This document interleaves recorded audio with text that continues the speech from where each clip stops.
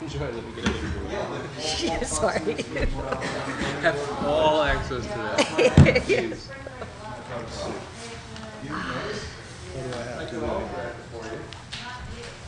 What are these? Oh, for the mics? You're putting a sign up for the next meeting. But I'm not Oh sure man, this chair's gonna bother me. I feel like I need to be sitting on a phone this book. space for right. I feel like I should be sitting on a phone book. You want a different one?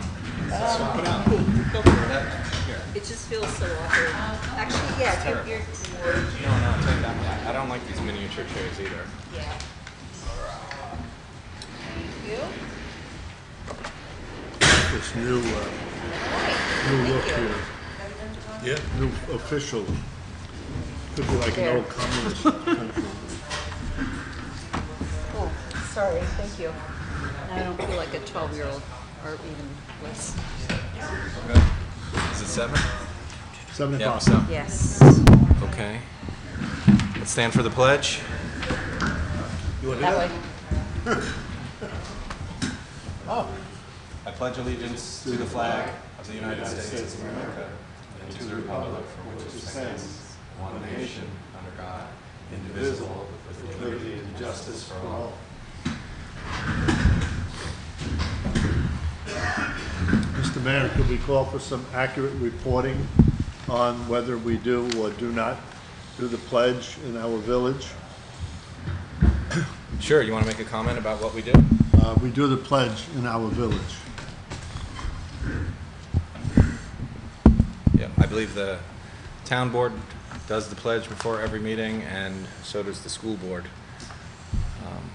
Okay. I want to add a few things to the agenda. First topic, we could add this as the first thing under the business agenda, a discussion about adding a couple of vacation days for some employees. Next topic, I'd like to discuss returning an escrow for a planning board applicant. You can add that as the second item under the business agenda. Item after that is regarding Mr. Chapman's proposal at the Sojourner Truth Park. Another item to add would be, so we have number 8 on the business agenda regarding the next round of CFA. We would want to apply for the, as we've done in the past, the Small Cities Grant regarding our DEC consent order for sewer. I got an update on that. Sorry, that's a new item or? It's a new item, so Or- it's 8A. it's kind of 8A. Yes. 8A. I wanted that in there as a placeholder so I do not forget to mention it.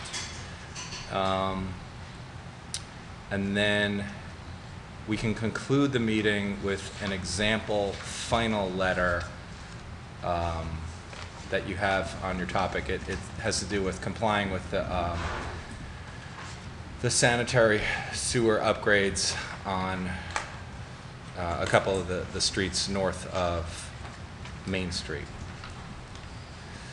So you can make that a final thing. Let me see.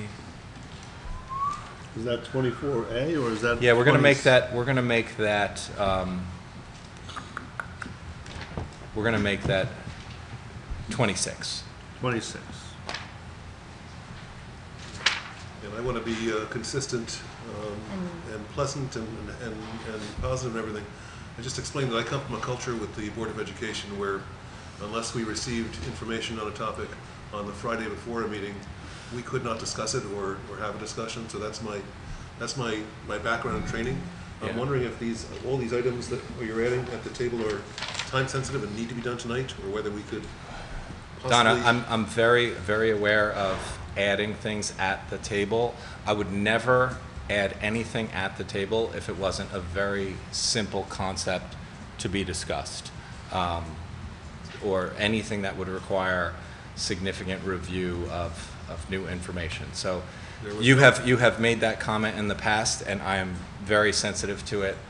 anything that I'm adding tonight, anything that I ever add at the table is something that's very simple to digest.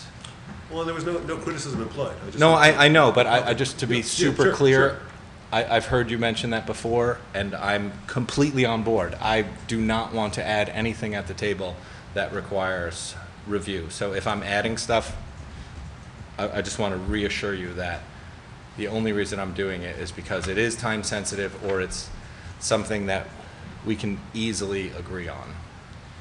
So given the simplicity of the first two items, that is adding vacation days and returning an escrow to an applicant, why could we not have those done just under the consent agenda and be done with it? I'm not even sure who escrow is being returned. Yeah, we have to discuss, we have to Okay. say That's what why, it I is. just, it's not, there's no, I'm not It's suggesting okay a with- problem with it, I just. It's okay with me, I'm don't know just what looking don't for, know what given that we have a 24, 26 item agenda, I'm looking for whatever efficiencies I can achieve. Okay. So, we've had this interesting discussion, I'm not gonna object to anything on the agenda, I just Okay. wanted to express my, Move that we accept the agenda as And- amended. Actually, I want to correct myself. 8 should be 8A and 8B. Great. And what I can do to make this agenda even smoother is take number 24, and that will be part of discussion, agenda item 5, because it's all related.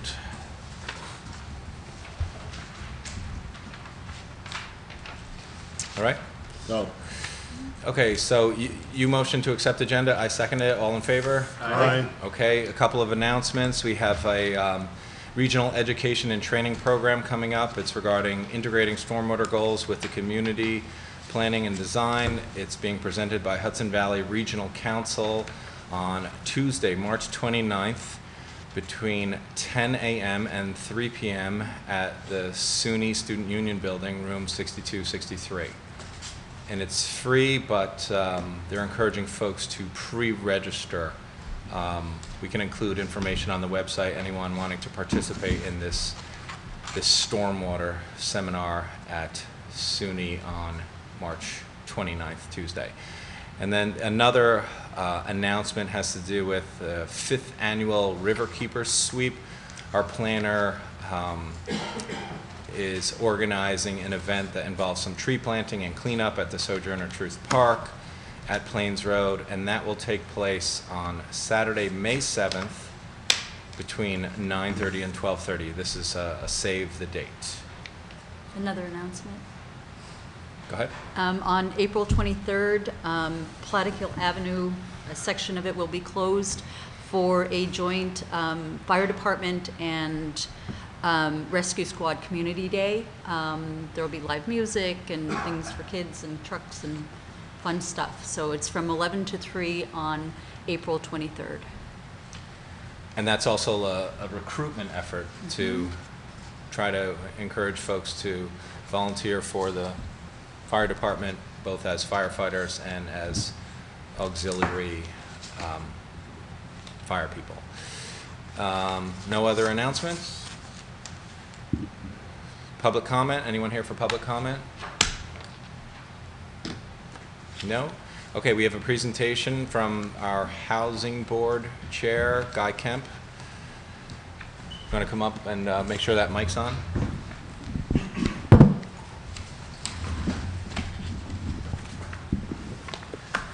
Is this live? Okay. You're good. So, good evening.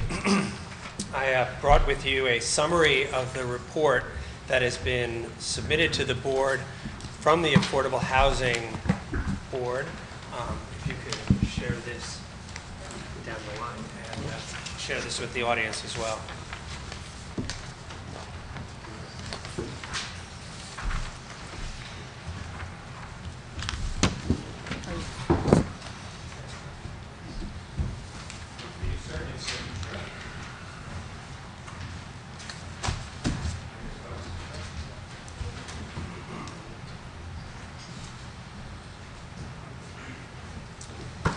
As the board is aware, the Affordable Housing law in the village requires, excuse me, I'm getting over a little bit of a cold, so I have a throat thing, respiratory thing going, requires from us that we provide you an annual report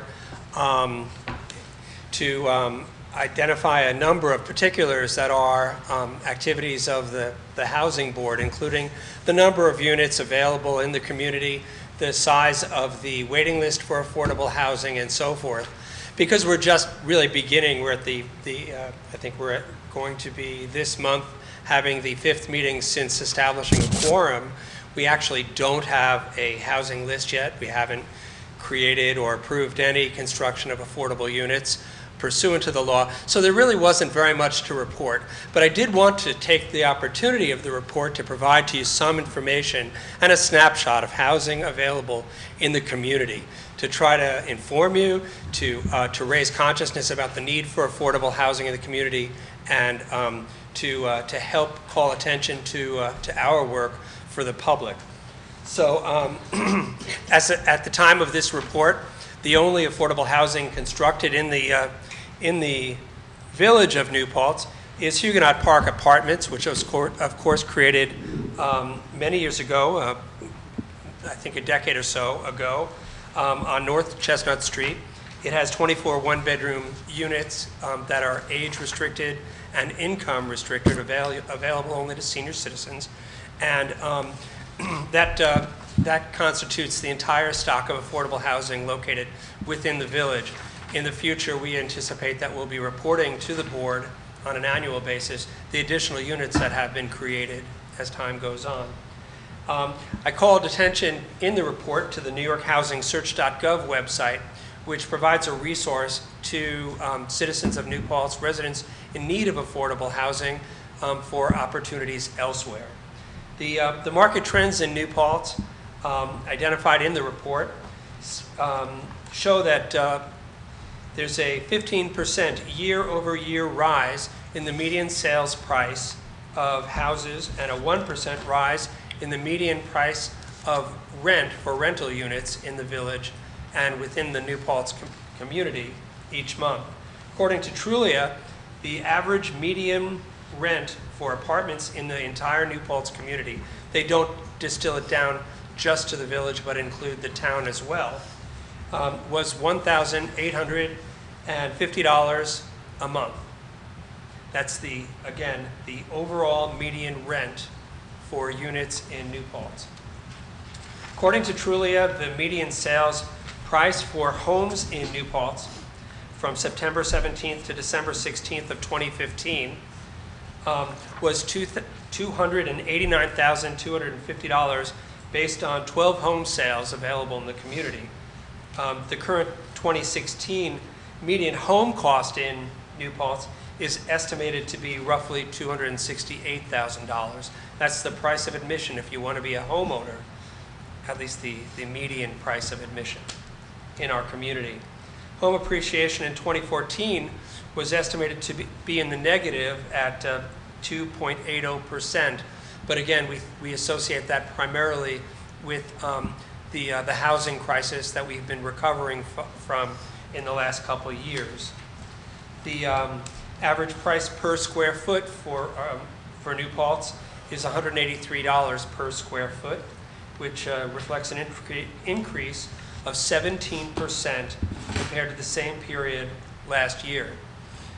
We compiled a good deal of data just to understand, as a part of this snapshot of what housing availability is in the community. From Craigslist, we compiled ads into a spreadsheet and tried to determine exactly what was available and what it cost. You have here a chart that illustrates the general size of units from studio to a 4-bedroom, the number of units available, the price range, and the rent. So for instance, this chart shows us that if you have a large family and you're looking for a 3-bedroom unit, there are 12 available, and the price range runs from $1,200 to $2,010 a month, and the average rent for those units is $1,619 a month. I like to put all of this data in the context of how much folks earn. And usually the baseline for considering that is minimum wage. As you may realize or remember, as of the end of last year, the New York State minimum wage rose to $9 per hour, which equals, if you multiply it out against a 40-hour work week, an income of $18,720 a year. And after taxes, you net $15,919, based again on that 40-hour work week. Theoretically speaking, a wage earner earning that level in a single-person household would have a gross income available just for housing of 1/3 of their income, or $520 a month. And New Paltz, like every other community in the country, you realize that a single individual family member earning minimum wage cannot afford to rent an apartment in our community. So that's why the work that we're undertaking as an affordable housing board, in my mind, is so important to the community. There's also another source to help us understand this, and that's called the Living Wage Calculator. It was created in 2004 by a PhD at MIT. And it's been updated and compiled as recently as April 20th of 2015. And I provided for you a chart that illustrates what the actual living wage is to afford an apartment and actually live in all of Ulster County. So again, that's only calculated on a county level. But it shows that a single adult would need to earn a living wage of at least $10.92 an hour, extrapolated out over that 40-hour work week, to be able to actually afford to live in this community without being cost burdened. I also provided for you here in the summary the fair market rent summary. That is the number that's created under the auspices of the federal HUD, Housing and Urban Development, and they identify the fair market rent for 1-bedrooms and efficiencies up to 4 bedrooms in Ulster County. It's actually calculated for the Kingston Metropolitan Statistical Area, or MSA, which New Paltz is a part of. And it identifies that a fair market rent for a 1-bedroom is $856 a month. With that said, it also provides income limits as an eligibility criteria for HUD assistance to afford those units for individuals who are low and very low income earning. So that's sort of a summary of the housing availability and housing need we have in our community. And I also wanted to call to your attention that there are, and we now have printed some, and I believe that it's available not only here in hard copy, but also on the website. There's an application to get onto a waiting list to identify need for the affordable housing units that will be created in New Paltz in future years and throughout the end of this year. And I'm going to make those available. They're here. I believe that the board has already seen that, and I believe that that's available in digital copies on the website.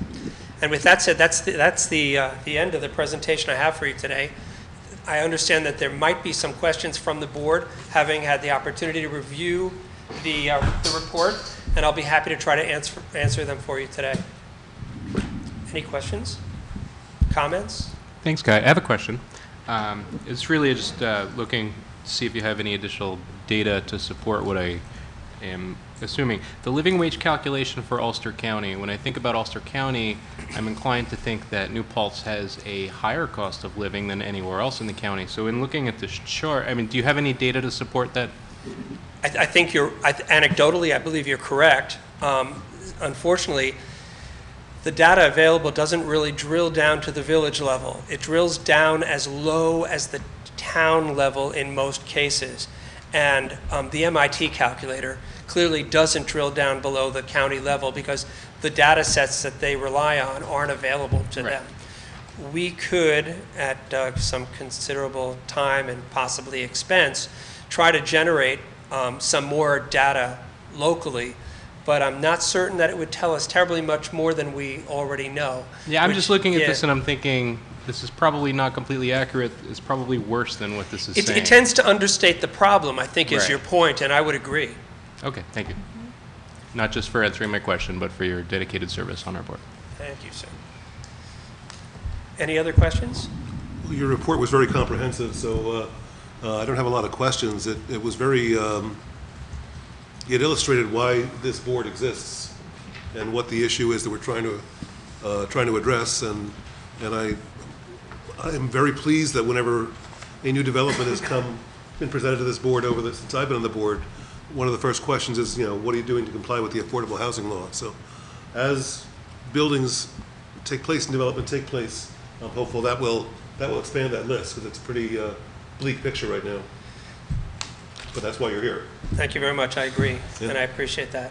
I would encourage folks that are looking for affordable units, affordable housing, that I'd encourage them to fill out an application and get it into the hands of the clerk so that we can begin to compile something beyond the anecdotal data that we've been talking about, but some more specific information about the scope of need in the community, which in the future I expect we would be reporting to you.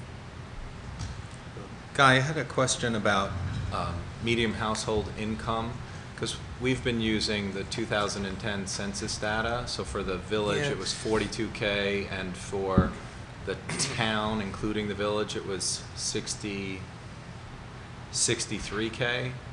So each year, HUD updates the AMI chart that they use. If you look, I think I provided underneath that chart some explanation of how that's compiled. In years past, that was actually compiled based on boots on the ground kind of analysis. It no longer is. It's an estimate. I also want to say that while relying on the census that's done every 10 years is absolutely respectable and appropriate, there are updates that are compiled each year and projections that are made. We had, for a number of years, been able to rely on an annual publication of the community survey. And that's really not being published like it once was, and the extent of the data set has been reduced. So we don't have an alternative set of data to look at. I hope I'm answering your question. I think that for most purposes, you're going to rely on the census done every 10 years, but there are community surveys that update that, and we're able to kind of glean more current information in some cases.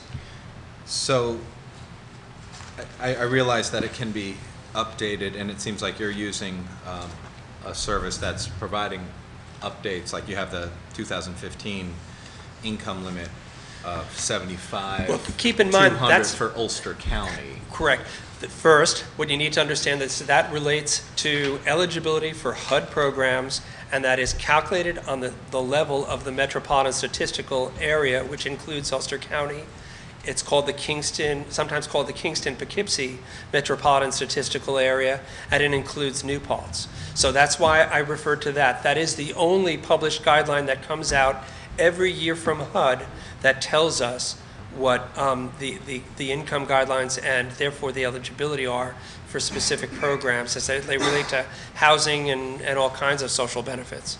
Does that answer that question? Sure, but I think what's noteworthy is, even if you're using this 2015 estimate, the 2010 census data for New Paltz is significantly lower than the county-wide number, right? I mean, we could say that the village at 42K MHI drags down New Paltz overall, but even with the village at 63K medium household income for the town, including the village, Right. it's significantly lower than this 75K Okay, number. so understood. Obviously, when you're looking in larger geographic areas, it tends to be equalized out among higher earning areas. And that's what happens for that chart that comes from HUD. I understand your point that the village of New Paltz is significantly lower if you look out at income relative to per capita population. It is a significantly different picture. And that point is well taken. If you want to come up and join, we just need to hear you on the mic. Microphone. Just remembering back to when I was... This is Ellen James, a member of the Affordable Housing Board. Yeah, just some clarification, possibly. When I was working on the master plan back about 8 years ago or whatever, Dorothy Jessup was there and could explain these things to us.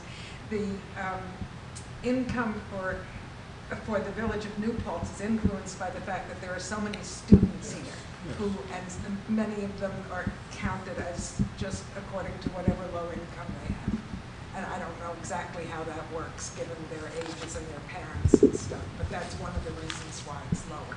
We know that there are approximately, somewhere between 800 and 1,000 students who are residents of New Paltz, and they're counted in the population of the village, and we know that that has an effect on the median household income in the village. So yeah, it is something that has to be taken into account. Any other questions, comments, thoughts, concerns for me? Thank you for your work. Thank you. Folks. Thank you very much. Thanks, Ellen and Kathy. At the risk of some irony, I think we need to add an item to the agenda at the table. We what? I think we need to add an item to the agenda, which is strange coming from me. I might be mistaken, but I believe we need to adopt the tentative budget tonight. I thought it was on. It's on there. It's on the agenda. It was Okay, on 3 there. times. Oh. I saw it. Never mind. Okay. I saw it someplace today. Okay. All right. Never mind. I don't know When where. I was going through my additions to the agenda, did I include an update regarding the sidewalk grant? Nope. No. Can I would like to, because we had actually an illuminating meeting today with the engineer. So it's an action, it doesn't require any action on the part It does of the not board? require any action, but Then I wanted to update the I board think and the it's a public. friendly addition, so. Okay, I'd like to make a motion that we accept the consent Second. agenda. All in favor? Aye. Okay. I'll start with that sidewalk grant discussion. So, our former planner applied for a grant, and it included 3 sections of sidewalk. Huguenot Street, the corner of Henry W. and Prospect, and the corner of Church and Henry W. And basically what all 3 of these sidewalk pieces have in common is they link existing sidewalks with each other. So all of them basically don't have sidewalks on the corners, so there would be new sidewalk that would connect. The total cost of the project was estimated at $252,000 for these 3 sections of sidewalk. The total linear footage is just over 1,200 feet. So we have selected an engineering firm, and we received some initial response, and basically 252 as an estimate is entirely too low. Entirely too low. And also, of the 252, you'll recall from our budget presentation last week that the village would be responsible for $51,000 of that 252 if the project costs 252. So there were a couple of things that were not included. Basically, the engineering fee is going to cost, the estimate is $88,000, and we had only budgeted for $35,000. The construction inspection, we budgeted for $12,000. It's going to be more likely to be $52,000. And What was that last figure? we budgeted $12,000 for the construction inspection. but it's more likely going to cost $52,000. And then the project, from a construction point of view, is going to cost $20,000 more. So that's a total of $113,000 more than we expected. So the way these things work, too, we would be responsible for all of that overage. So the $51,000 that we had already committed to plus $113,000 gets you to $164,000 if we were to do this sidewalk project as it is currently designed. And this, nothing's gone out to bid yet either, so who knows where the bids would end up. But these are the estimates right now. So we spent a fair amount of time trying to identify how else could we pursue this project, and it seems like there may be an opportunity to use some different materials on Huguenot Street, which might not be reviewed favorably by folks who are very focused on having slate sidewalks on Huguenot Street. But if we pour concrete instead of slate, that could be a significant savings. The challenge with that, though, is there are SHPO rules in terms of historic preservation. They may or may not allow this. So we're going to investigate whether that's an option. We're going to update the estimates to see if that's even possible. Because as it stands now, the federal government is willing to contribute $200,000 to the sidewalk project if it costs, well, basically, they're only willing to contribute $200,000, but now the project looks like instead of costing $252,000, it's going to cost $365,000. So I don't see us being able to come up with $164,000 if that's the case, if we're not able to identify savings. And I'm somewhat optimistic that the engineering firm is going to figure out a way to lower the price by using different materials, but that's where we are.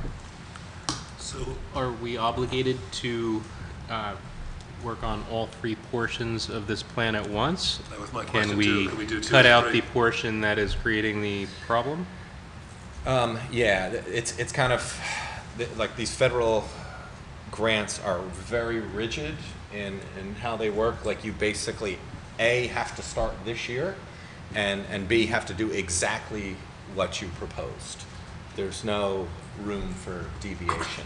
But another opportunity that we may have, because I was spending a fair amount of time with our grant writer, Mark Blauer, and we gave a call to the town, we were going to see if there would be an opportunity to use some town highway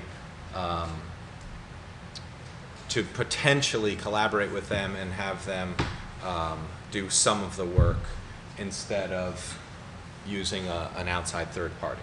Because the town is planning on running sidewalks down Henry W. Prospect? No, Or is that the town is in theory? looking to improve the road on Henry W, and they were going to stripe basically pedestrian bike lanes, but not concrete sidewalks.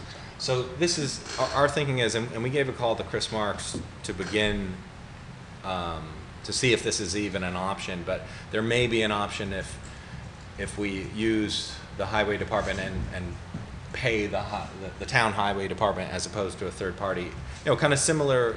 It's similar to what we pursued in terms of the vehicle intermunicipal agreement with the highway department. So may I ask, how many competing bids were there, and were there any negotiations among the bidders? For engineering? Yeah. Okay, there were 3 or 4 engineering firms that, and we selected HVEA. They're actually the same engineering firm that's doing the work. I just know this because I saw them in another meeting. They're doing the work for the county project at South Putt, but we selected them as a selection committee. But their price, in terms of what they estimate their cost would be, came out after we selected them. I feel pretty confident that their estimate is solid. I mean, you know, they were able to go through our original estimate and identify, you know, where it kind of came up short, and it was kind of estimated very generally, and even our engineering firm, Bernier and Larios, who worked on the project out in Gardner, they said with a lot of the DOT related inspections that these things cost a great deal of money to get inspected, and nothing has gone to bid yet. I see no reason why their estimates in terms of the cost of construction would come in lower than what they're estimating. It seems though odd that we had an estimate of $12,000 for construction review, and they're coming in at $52,000. Am I right? Yes, that's right. $52,000. Our budget included 12, and Blue, our DPW superintendent said no, 52K is what he understands the construction inspection would cost. Perhaps I have no other question. Yeah, I'm just interested in moving forward that we protect ourselves from this sort of situation before, again, you know, the original estimate we got, you know, could have been better, obviously. Obviously to me. Yeah. The brainstorming session that we had with the engineer and our public works guys, and our grant writer, it seems like this kind of federal money makes a great deal of sense when you have a huge project, because the soft costs are X. So when that's spread across, you know, we're doing 1,200 linear feet. If we were doing like 20, you know, a serious multiple, then the soft cost would be X, and that would make a whole lot more sense. But a relatively small sidewalk project, you know, what we should have done is, and when we bounced around this idea, we should have asked for more money, but that also is no guarantee that you get it. You know, the town also, at the same time that we were awarded this, the town had an application for a larger sidewalk project that they were not awarded. So, you know, hindsight is 20/20. We could say, oh, we should have threw in more sidewalks and it should have been a bigger project, and then that would make the soft costs make more sense.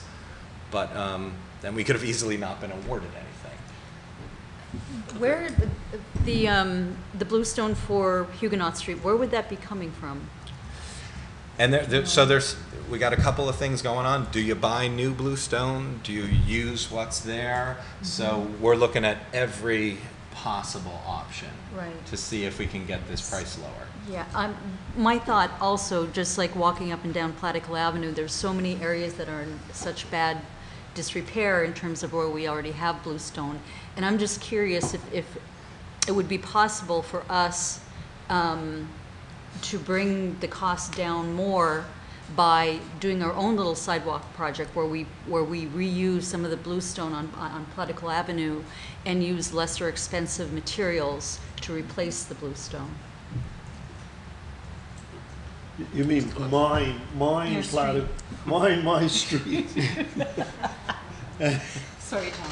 Not in front of your house. I don't think that's a bad No, idea at my- all. in Your front of- sidewalk is in the front of worst, my and I house, blame you, Tom. There's there's concrete, and it's perfectly fine. It works well. The bluestone that runs from just beyond my property all the way down to the parking lot for The bank, yeah. the bank is a mess. It's awful. It's one of the worst streets in the village. And I can't imagine that handicapped persons easily traverse that area at all. No, they walk in the street. We see They them go in walk the in the street. street every day. Yeah. So in addition to looking at, and I think that's a good idea, we can throw that out to the engineering firm to see if that makes any sense. But we're also looking at other combinations. Do you do a concrete curb with bluestone? Do you do a granite curb with bluestone? Do you do all concrete? We also threw out like what the college has done, where they have a concrete curb and then blacktop. I think that would make a little bit less sense because what we're doing is we're connecting existing concrete sidewalks. So do we necessarily want to introduce another material when No. the plan is to connect sidewalks. I think there is a case to be made for using concrete at Huguenot Street, because you have the sidewalks in front of Town and Country on the Walk-Hill and in front of Town and Country on North Front, which are both concrete, so you would be linking concrete with concrete, even though what's currently there is bluestone. But you know, we hope to have a better sense of how much this might cost. But it was a fairly frustrating conversation too, in that it does not necessarily make sense for us to spend $164,000. Like, we just didn't, you know, we budgeted for 51. We didn't budget for an additional $113,000. Yeah, I feel very strongly that there should be sidewalks down on the end of Prospect, down Henry W., and at the corner of Church. There is a giant gap there. I see people all summer walking to the pool down Prospect Street, getting forced into the road. It's very uncomfortable. My own family does it. I hear my mother-in-law very unhappy with it. It's not safe, but this is an awful lot of money for 1,200 feet of sidewalks. So I think we do need to focus on that. Even if this doesn't come to pass now, this needs to be on our wish list, so to speak, because that is a safety hazard. But I still feel like there's some hope that we can make this award from the federal government work. But we're going to have to look really hard at the budget. And there's no other way, given the time constraints that you know of, where there would be an additional grant opportunity, you know, given that we're at the penultimate moment now. We couldn't get additional or supplementary funding from A anybody grant to else. subsidize our grant? Yes, exactly, exactly. That also happens. Yeah. I lived on grants totally for a number of years. Now, is there any way that, I know with our lack of snow this winter, that we should have some unspent funding through the DPW? Is there any way we you could know, look at our that? budget currently involves a 0% tax increase. Mm-hmm. So that includes the savings that we achieved this summer by not plowing roads and salting as much as we did the previous few years. Well, Okay. if no further negotiation is possible and no further grant opportunities are possible, we will have to await your deliberation and what you tell us is possible within the constraints of a no tax increase budget. Yep. So, and that no tax increase budget includes $51,000 spent on this Exactly. sidewalk, Yes. this sidewalk project. Yes. Okay. The next thing I added was I wanted to float the idea of providing our non-union village employees with some extra vacation days. And the thinking is the union employees are receiving a raise because, you know, that's part of their contract. Our budget includes no raise for our non-union employees. So I was considering providing them with something, and I was thinking 2 additional vacation days for full-time employees and 1 additional vacation day for the part-time employees, and they would just have to use it between now and the end of fiscal year, May 31, 2017. How many vacation days do they currently get? I don't know. So this, in lieu of any raise. In lieu of a raise. They get no raise at all, so this would not add anything to the budget, but it would give them, in effect, a little, bonus. like A little it's like something. a lagniappe, you know?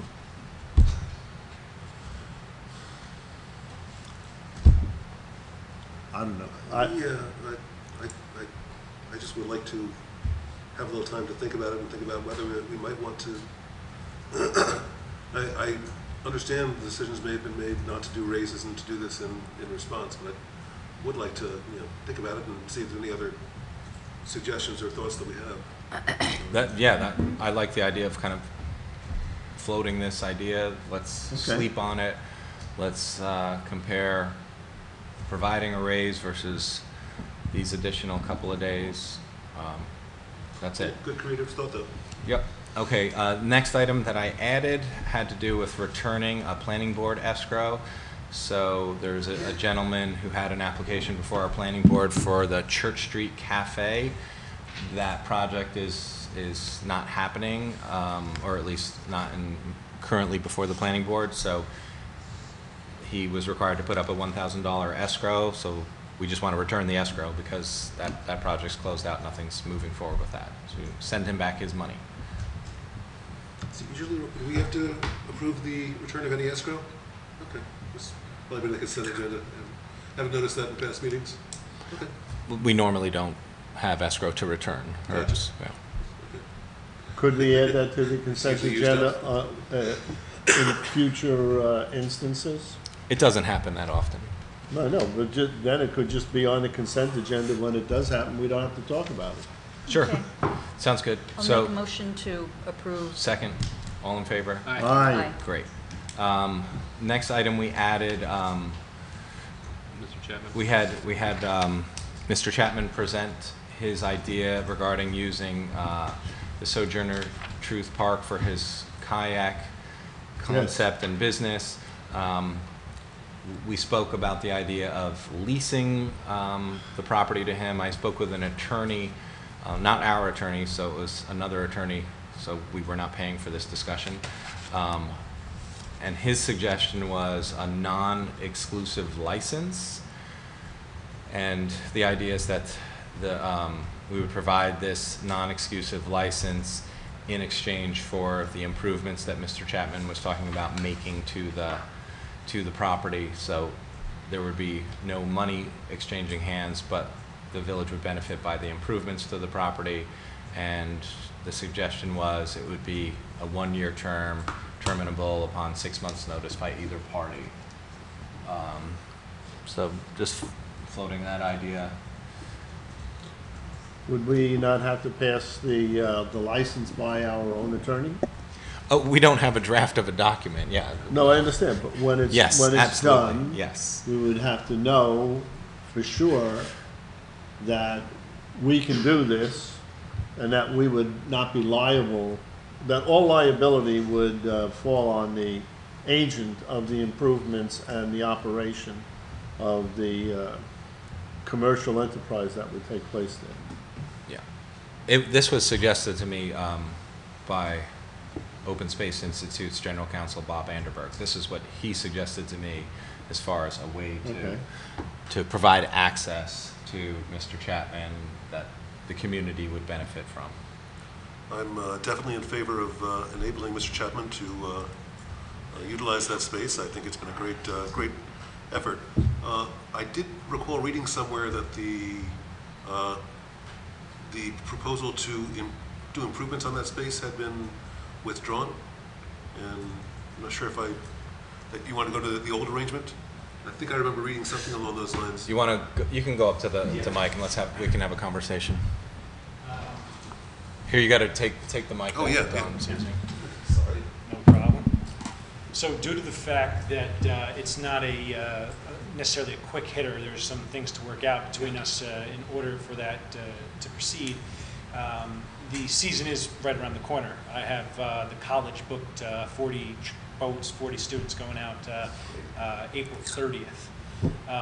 So my thought was, well, if we can renew the old agreement in the short term and then work together to as quickly as possible, because I would like it to be nice. I'm sure everybody would be in favor of that. As quickly as possible, work out this non-exclusive license, and then go forward with that proposal. So it is kind of being taken back, but at the same time, that's what I would like to do. There's a lot of support out there to make it nice down there, and we just got to figure out how to make it happen. So that what I would propose again is the old contract, which is I wouldn't be selling anything except kayak rentals, no waters, no tchotchkes, no anything, in return for 5% of the gross of the gross sales, and that is the basics of agreement or the contract, really no frills in it at all. So, Just confused, that's yeah, clarification. yeah, absolutely. We should have it on our next agenda so that he has approval at the time. Because everything takes time and everything involves attorney review, which costs us money, I would rather focus on getting the non-exclusive license. And, you know, I think we can do this in the next few weeks. I'm game for that. I'd like to do that. Because what's important about that type of agreement is that we would be looking to indemnify the village, which I don't know whether that was discussed in the previous arrangement, and I think that's a very important, if it, Sorry. Thank you. Sorry about that. So yes, I hear what you're saying, and if you believe that we can move forward with it, then in a somewhat short amount of time, then I'm absolutely put it in your hands and say whatever you need from me, we can make that happen for sure.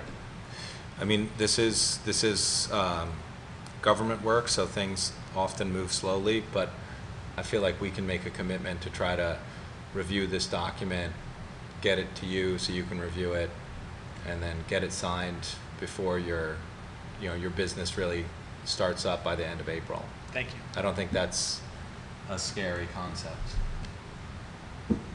Because I'd rather do it once correctly versus reviewing two different types of documents. It was just scaring me a little bit because I got to buy new boats. I have to, gear up more or less. So it's like, well, if there was a problem, then it's like, oh, well, what am I going to do? So if you guys feel like you can do it, then I'm willing to give it a try, and let's do it once and do it right. It makes complete sense to me. Greg, can you give me a ballpark, because I have no idea, just off the top of your head, on how much income this generates Yeah, for the village? last year, I mean, every year it's grown by 3,000 or 4,000. So last year it was $14,750. Not all of that was done at Sojourner Truth Park. I count it all towards paying you guys, but a lot of it is Chodakee Lake. A lot of it was in Walk-Hill. I go over there right off 208. But as I said, I mean, I have the arrangement with you guys, so I just do the whole gross of New Paltz kayaking tours to that. So that's what it was, May through October, $14,750. Yep. That was the gross of the business? This past year, yes. So the village received 5% of that, or that was what the village received? We'll be getting a check. I just have my taxes all done, so $700, and I actually have that written down, Right. $737.50 is what it was. So those are the numbers that have been floated around, and if we go forward, we can talk about that and see if things make sense. So. Well, we're both members of the Walk-Hill River Alliance, and we're looking to potentially dedicate some of those funds toward the dues if we decide to, as a board, to support that group. Yeah, well, the big part of that, as I talked to the Alliance in the last meeting, is having information down there for people, basically having a watershed map. That way people realize, hey, I am in this watershed. And then things to do that are simple that anybody can do to help, help the river, help the creeks, help all that kind of stuff. So that information will be there as part of New Paltz kayaking tours. That's in the works for that. So, Would we, and this is a question to our board, maybe just for the sake of simplicity, instead of expecting some percent of some gross revenue, could we just ask Mr. Chapman to pay X number of dollars towards the annual Walk-Hill River Alliance dues?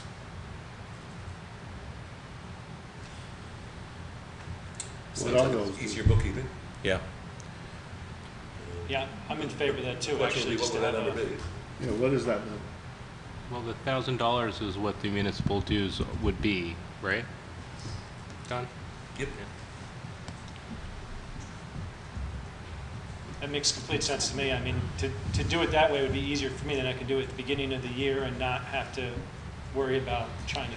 So would that dues payment of $1,000, does that seem palatable as I far think that as seems in fair. exchange for the non-exclusive license? It seems fair to me. It seems like I mean, if this continues to grow, then it shouldn't be a problem to come up with that, and it seems like a fair Okay. situation. Yeah, absolutely. So we'll put that in our draft, and then we can all sleep on it. Sounds good. If you need anything from me, let me know. And don't give up on the idea of beautifying and bring this stuff in the long term. We like that. Sounds good.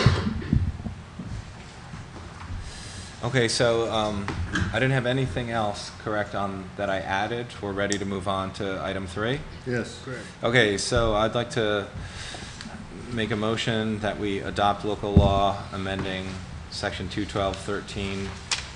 This had to do with the NVR zoning code. And we had also received notice from the county planning board. They said there was no county impact regarding these 2 changes.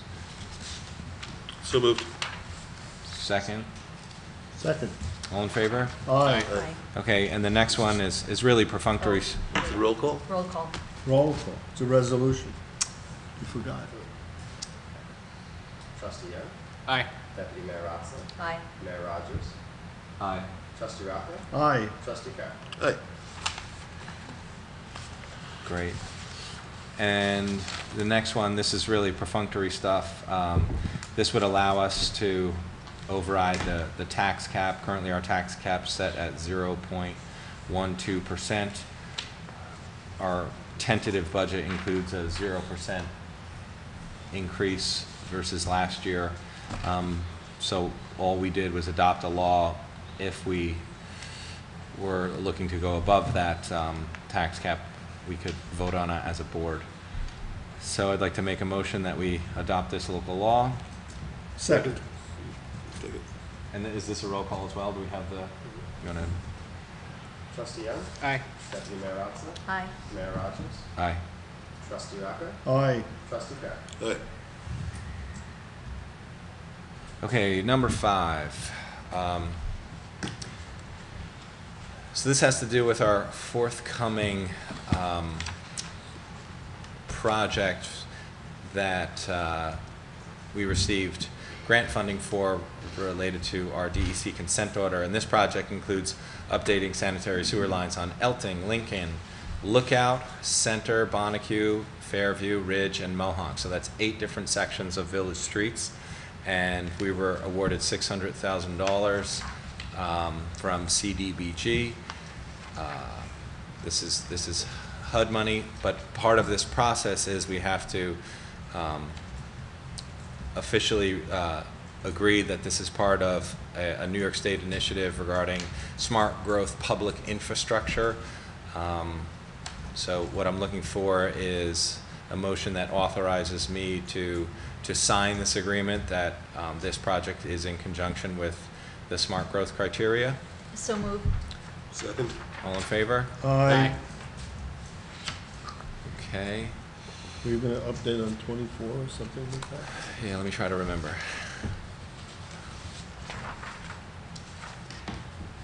Right, so we needed, and this is also related to this funding, we need a motion to approve publication of the notice to intent to request release of funds on March 24th of 16 for the Office of Community Renewal related to this project. So moved.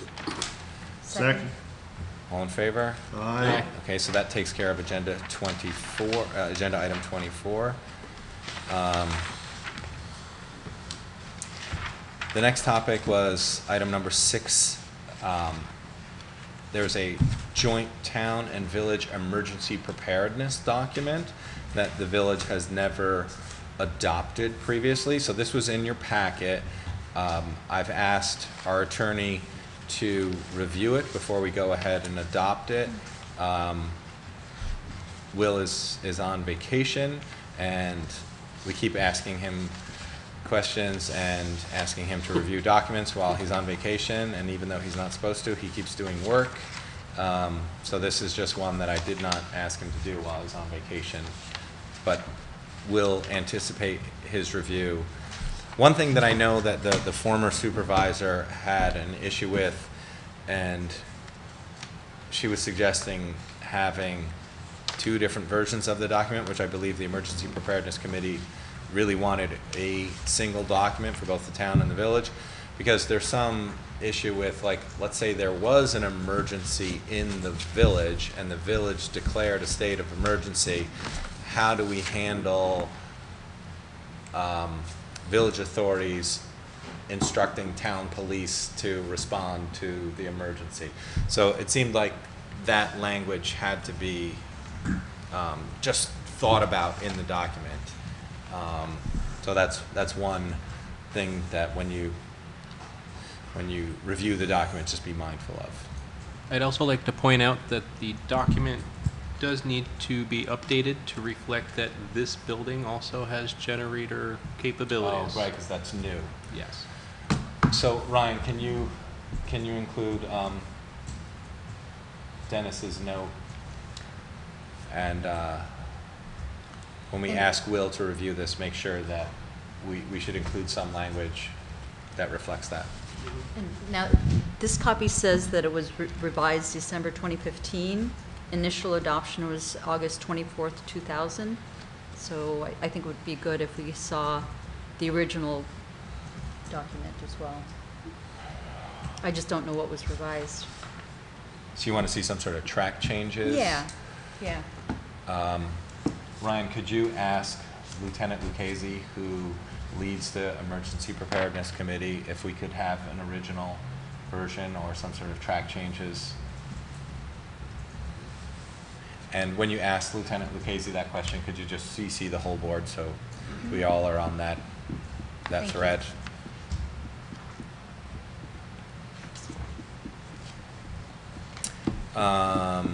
Fire department, vehicle IMA, same thing. Will's on vacation.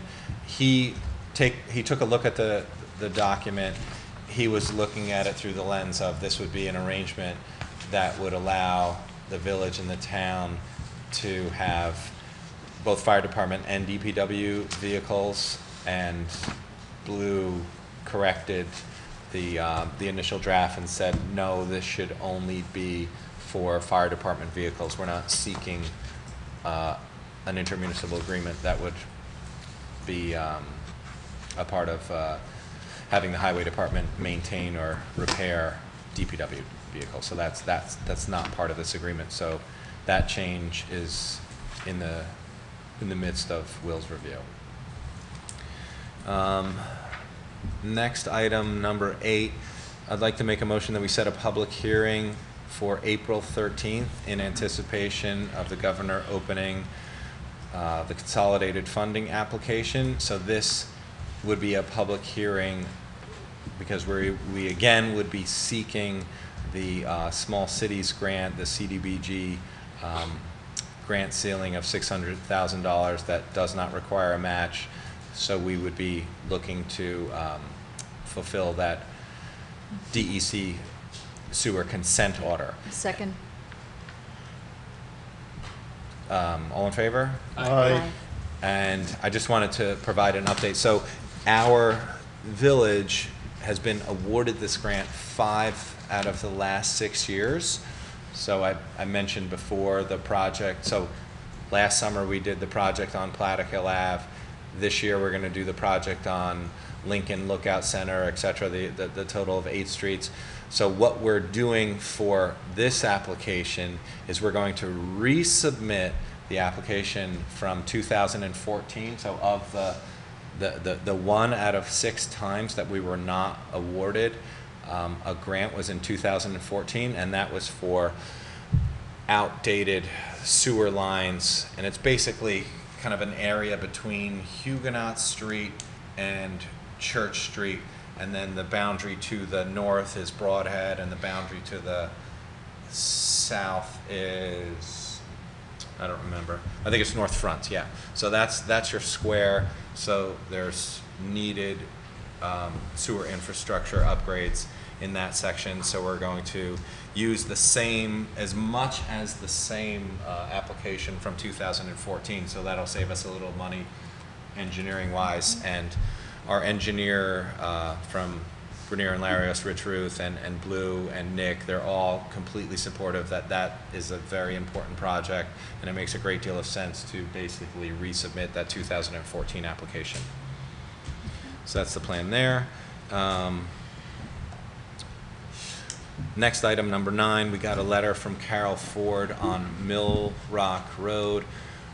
She had a couple of suggestions. One, to make Mill Rock a one-way street. She feels with parking on both the east and west sides of that street that it's a little tight.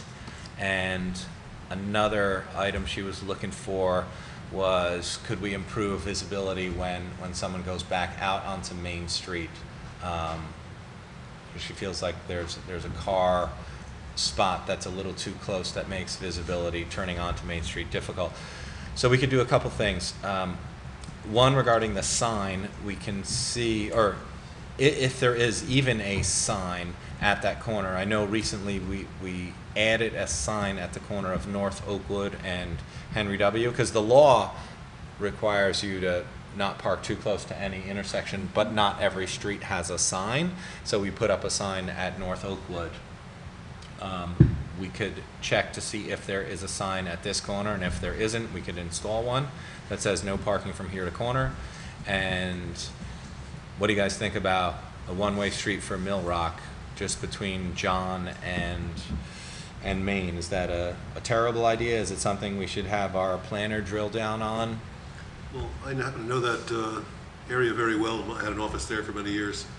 As I drove down the street yesterday after reading this letter, a couple of spots on Mill Rock that were filled for the day were by an attorney and a chiropractor who have their offices at that building. It had nothing to do with the main course. But one other approach, I was at the planning board meeting when the main course was originally discussed, and at the time, that business was approved as catering without sit-down dining. And I wonder if we might take a look at the provisions upon which the main course is doing business and seeing if they're in compliance. I think they might need to provide some additional parking. I happen to know there is a parking lot directly across the street where my office used to be, which is never ever used. And maybe if someone made some strong suggestions to the main course that they might want to see if they can utilize that lot for their customers. There is some parking on Mill Rock from the main course, and that's not in conjunction with the original plan that approved the business. That might be something to explore, but I know that others have asked whether main course is in compliance because of what was originally approved there and how the business is currently being used, and I believe that it is compliant. Our building inspector has taken a close look at it. So I don't think there's any issues there, but I wonder if we could maybe work with that business owner to encourage that business owner to, explore some other parking opportunities. That might be an option. I would say, that the issue that's described with the narrow streets and I find that on Oakwood as well and on Prospect as well, and whenever there's snow on the road, you need to pull over and make it a one-way street if someone's coming in the other direction. I find that to be common to a lot of our streets, so I'm sympathetic to this situation, and the main course does make it a little unique, but I don't know that it's a new situation in the village of New Paltz. Yeah, and I think the challenge with one-way streets too is you might alleviate one issue and then you create new challenges. When we took a close look at having a one-way street there on Innis Ave and Elting Ave near the Mountain Laurel School, I really liked that idea at first, and I think we batted it around as a board, and the planner and I batted it around for a while, and it's just very hard to say, if you do this, these things are going to get better, and then these other things will not get worse. So it's like, it seems like there's often trade-offs. So you got to be mindful of that. I don't know that just turning things into one ways, it's a small, tight village. I would say that more strongly than that, one of the major planning conditions that we've worked on in this village and that it's worked on generally throughout villages and towns in the United States is connectivity. And if you make streets one way that have been two ways, you restrict connectivity. You force people to go in circular ways when they used to go in linear ways. And I would not support this motion at all. I'm sympathetic about parking on the street that creates problems for people. But as you say, this is a small village, and it's not going to get any bigger, and the streets aren't going to get any bigger. And either we do what we can to facilitate traffic flow in other ways, maybe by restricting one parking place close to the corner or something of that sort. Fine, I would consider any of those options, but I would be loath to make any of those small streets one way. And as the noise from my phone shows, at least somebody's watching on Channel 23. Okay, so we're not going to take a harder look at one way. I'm okay with that. I'm not a fan of one way either. Well, exactly. So that's what I was Pretty going sure to say. there's a sign there. Let's take a look at the sign. Maybe it makes some sense to even change the law on that street if there's an issue with visibility. We can improve the distance from the corner. But we'll take a look at that. Ryan, can you make sure? Can you send a note to Blue and ask him about that sign, if there is a sign at that corner, and just CC the full board?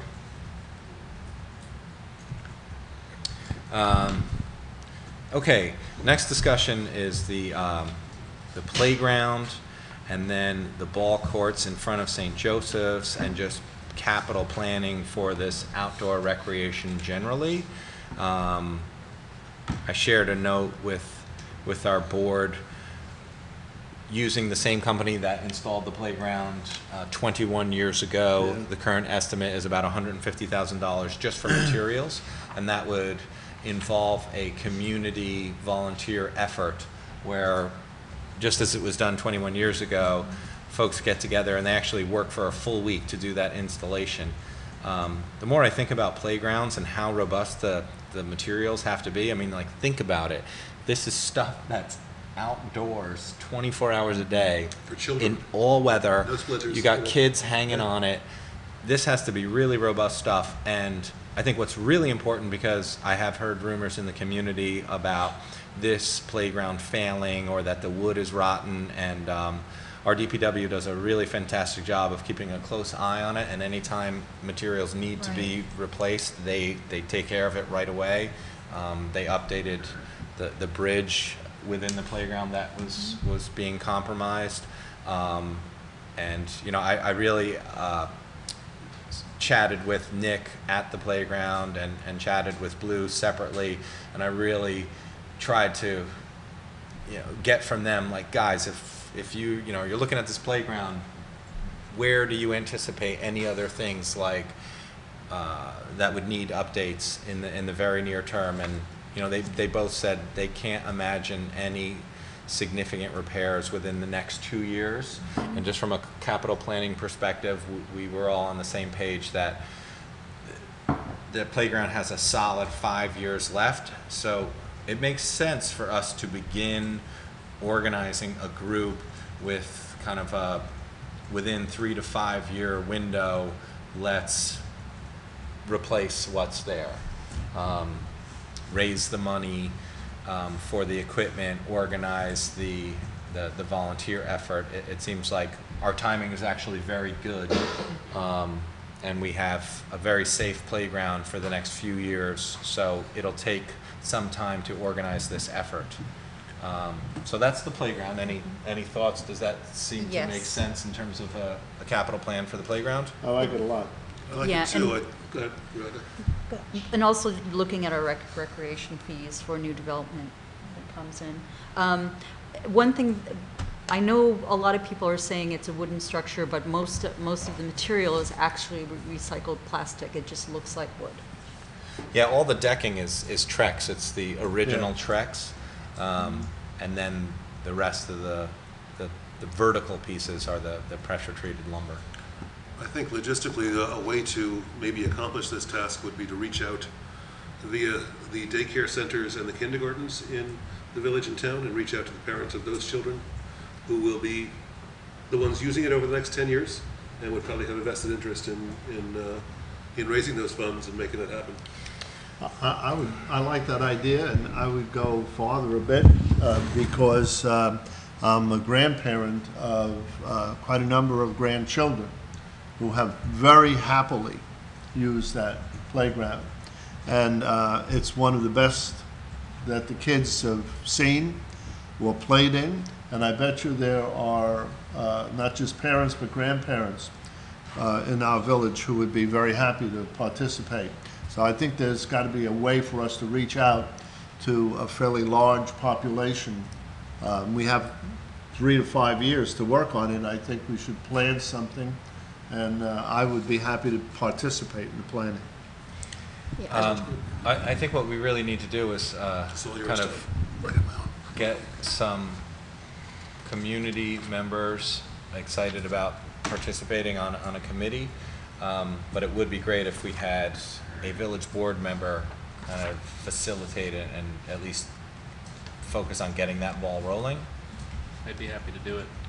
So you want to be the I have the youngest playground, child of anyone at the table, the so playground I guess czar. I'm on the hook. And I can add, like, because I live across the street from this playground, it is used every hour of the day, all year round, regardless of the weather. Rain, snow, there are always cold, there are always people using that playground. Additionally, this playground is used by many more people than just our community. There are people who drive from New York City to Albany and they know that this is a nice playground to stop at and use. It is an incredibly well-used playground. Another point, I know in the past we had something worked out with Mountain Laurel because they do use it as their recess place.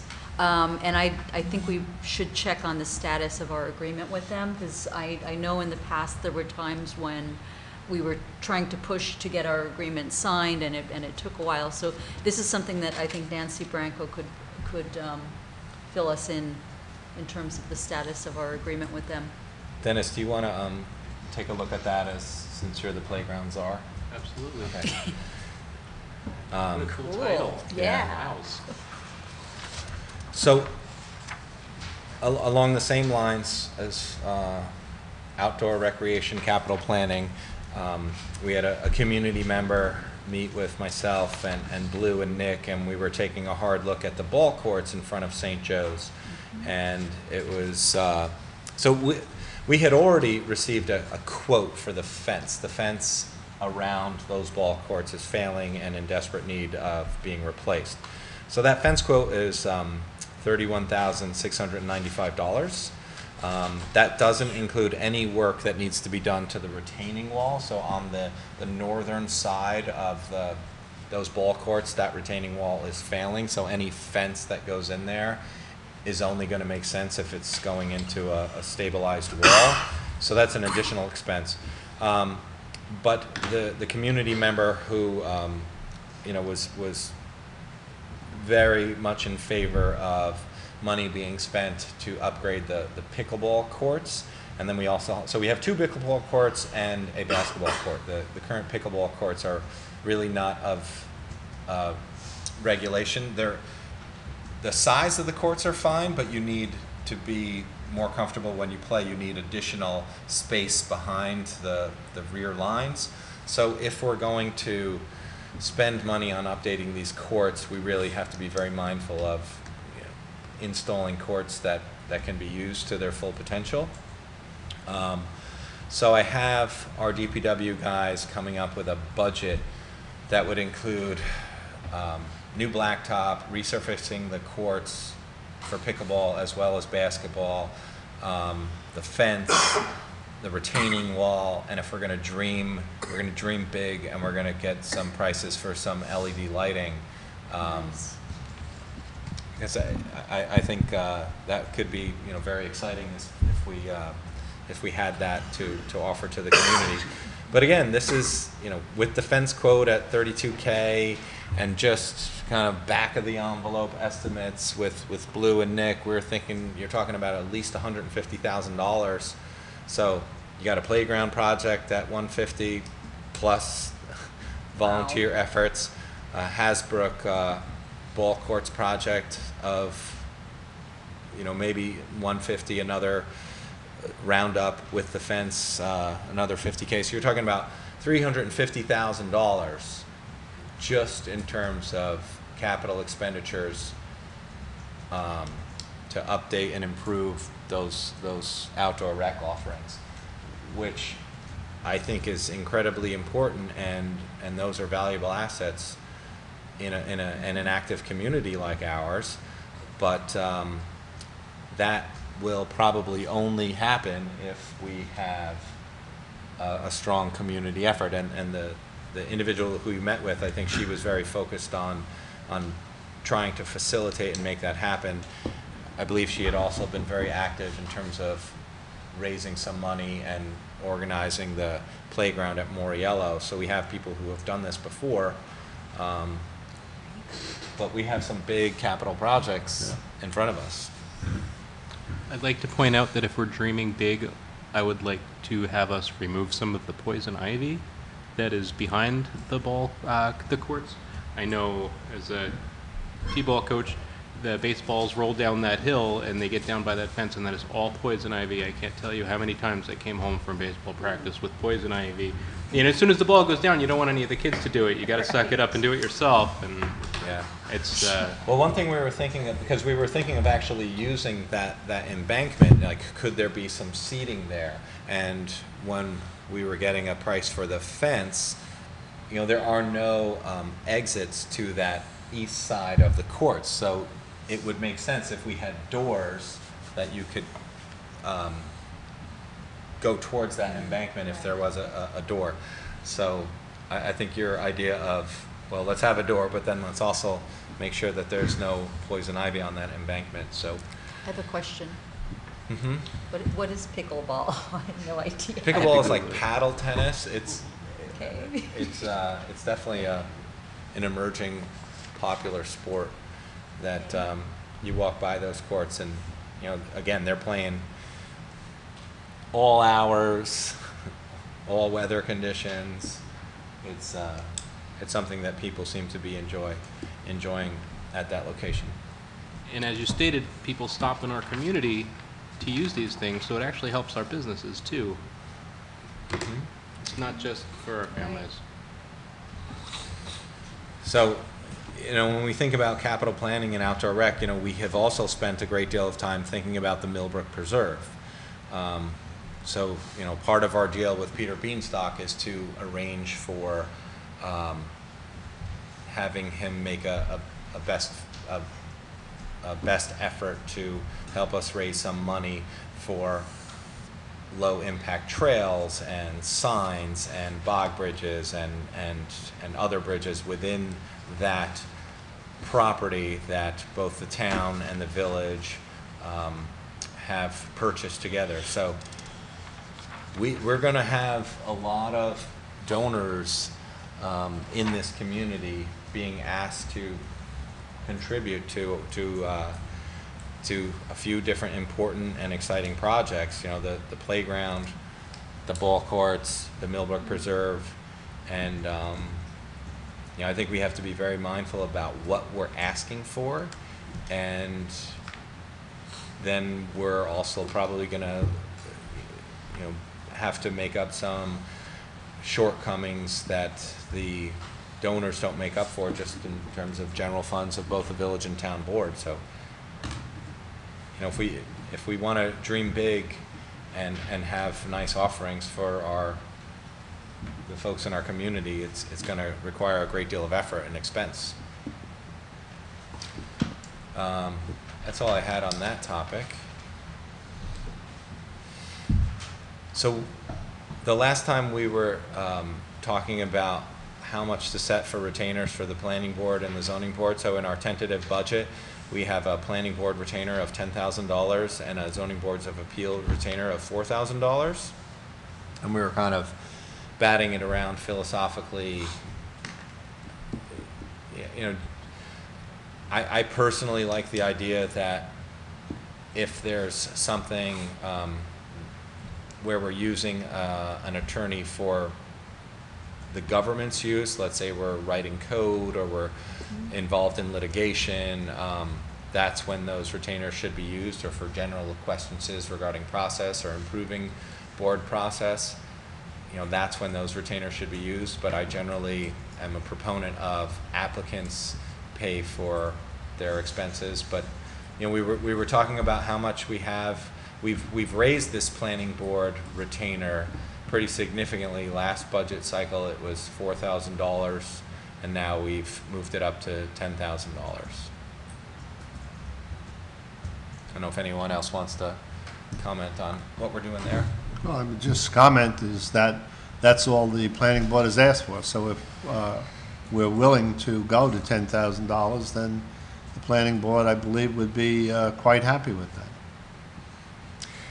One thing that we discussed when we hired the new ZBA attorney, Joe McKay, was having him spend some of that retainer to improve process for our ZBA and do some training. We haven't done a whole lot of that since he's come on board. I actually appreciate that our ZBA is keeps really tight purse strings, and they're very scared to use too much of Joe. So we're going to try to encourage them to use Joe. But I had a conversation with Joe about having him actually outline some trainings that he think would be necessary, and how much it would cost per hour, and maybe something like we have our ZBA sit with him for an hour per month on a specific topic, and that would go partially towards this $4,000 retainer. But that's in the works. Any further comments on That sounds good. either I'm of comfortable those? with the budget as you have it. Okay. Next topic, our planning board's been discussing recreation fees. We have kind of an odd history or current arrangement where if you read our code, the section 212.23, it should be J3, talks about $5,000 per unit during the site plan review that the planning board does. So that would be a recreation fee collected by the village. Our recreation fee fund currently has about $42,000 in it, and that has been collected from past development projects. So as new projects are being developed, the expectation is that $5,000 per unit is collected.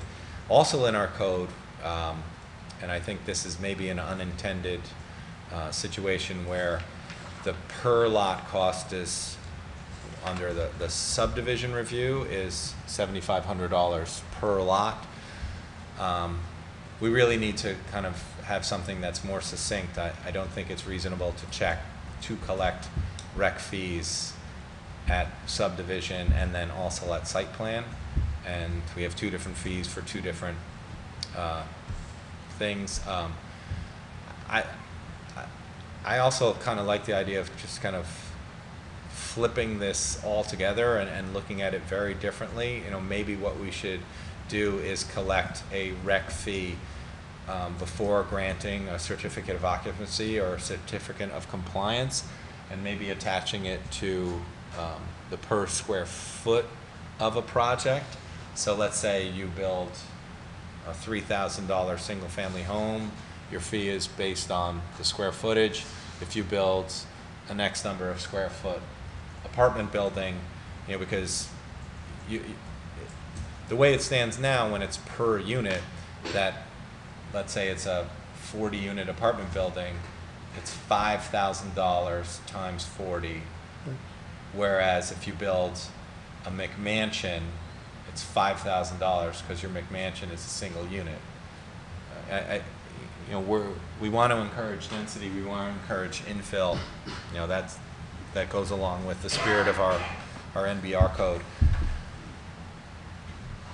I asked the planning board to discuss that at their meeting, I think it was last week, and they batted that around a little bit, and they were able to come up with reasons why that isn't the easiest approach either. So this is a discussion that's ongoing, but I was curious what you guys thought about rec fees and how to charge them. I was on the board when this latest change was made, and I believe the inconsistency is just one more instance where we did not have a thorough check of all of the text of our code to determine that the $5,000 and $7,500 items were in sync. I also can't tell you that I remember why we raised it. I was on the planning board when the fee was $3,000. So in a very short period of time, we've gone on some fees from $3,000 up to $7,500. And I do have a very strong feeling that it's out of line. If we want to encourage infill and affordable housing, and we're going to have some of that now, we're on the brink of having some success in what we've been encouraging. I believe we'll be discouraging people if we're going to be adding $7,500 to a lot line revision or a subdivision, and then $5,000 per unit. Yeah, I was going to make the same point. We create this NBR to attract encourage, business. yeah. But I just think the code has to evolve as the village changes. We haven't had a situation where we had 40-unit projects coming in. Correct. So it wasn't an issue, but it is now. It is an issue now. So are you looking, Tim, for the planning board to solve this problem or make a suggestion, or are you looking for? Both. I'm curious. I just wanted us to sleep on it, and you know, the planning board is wrestling with this concept. I just wanted to bring it to our attention. You mentioned the planning board found some issue with the concept of switching to square footage. I'm curious what that feedback was. You know, I don't even remember someone, because I was at that meeting and I raised my hand and I said, what about square footage? And they had some response to that. It seemed pretty reasonable at the time, you know, late in the evening when my brain was mushy. But also their brain was late in the evening there too, and Which factor was equal? I would think just a third category of recreation fees for multi-unit projects in excess of 10 units would be a way to go. we could I think work something like that out that would, you know, in excess of 10 units, back to $3,000. Well, yeah, and I think this rec fee discussion is really important, considering, you know, a couple of agenda items earlier, we were talking about all the capital Sure. planning that we would like to do. We got $42,000 in that rec fee fund. That's not going to pay for a whole lot. As the playgrounds are, would we have access to that money, or are we looking to fundraise all of it? I'd prefer to fundraise all of it and save it for something else, but at the same time, if we're asking community members and we have money in a rec fee for this purpose, and as you stated, we have a number of different fundraising initiatives in the community, and I believe it was you that used the term recently, donor fatigue? I learned that from Peter Beanstalk. Yeah. So it was, hopefully, as time goes on, this fund can build up and we can look to it for some of our capital improvements instead of just relying on the community, but. Well, 48 unit new structure with just a modest $3,000 unit fee would bring in $140,000, and I haven't even used my calculator. Maybe you should be the playground czar, Tom. So yeah, so you were suggesting use of that funds to start off as something to start off fundraising with? I mean, we're really, because Tim kind of illustrated this 5-year window, so it's not like we need to take money out of the fund now to get started. But as this fund continues to grow and we're looking to the community for money, I do feel that as we get to the 3-4 year mark and we look at what we have in that fund, we shouldn't just be relying on the community to come up with this money, that we should also be using this fund as it is, for its stated intent. Well, basketball courts, pickleball courts, and playgrounds are the very definition of recreation. Sounds like recreation to me. Yep. So you guys will come up with a suggestion for the next time we talk about this. Next item, I want to set a public hearing for April 13th regarding our tentative budget for 7 p.m. at Village Hall. That's my Second. motion. Second. All in favor? And, well, Aye. when is the point where we approve the tentative, we're not approving the tentative budget with that? We motion? did. We approved it last week when we did our budget presentation. We approved the tentative budget, so it exists. Okay. And now